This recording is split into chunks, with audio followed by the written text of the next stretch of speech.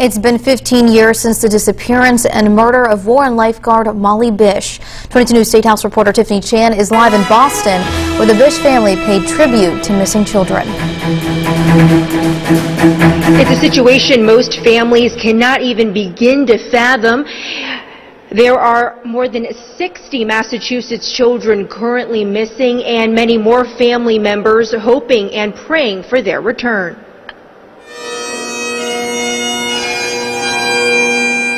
It's every parent's worst nightmare. Having a missing child is like a piece of your heart is missing.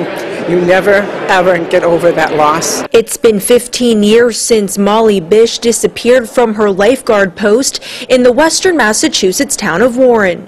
Pieces of her remains have been recovered, but investigators have yet to identify and find her killer. After 3 years, Molly came home bone by bone. We were lucky in some ways that we know where she is. So many of these families still do not know where their loved one is. 62 Massachusetts children are currently missing.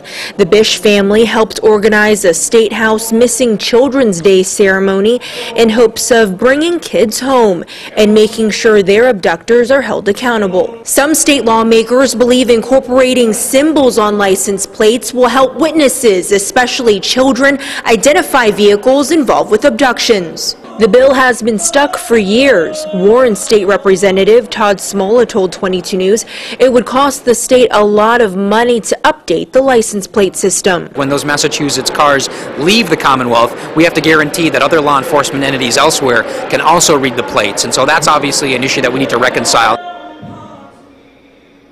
The event also honored missing and murdered children and the families who mourn their loss. Reporting live from the State House in Boston, Tiffany Chan, 22 News.